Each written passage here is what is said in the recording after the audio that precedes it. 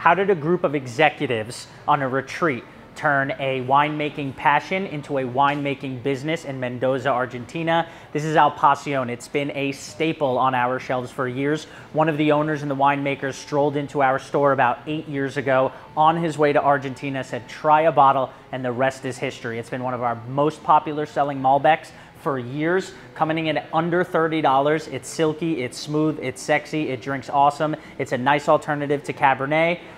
It's a try for sure.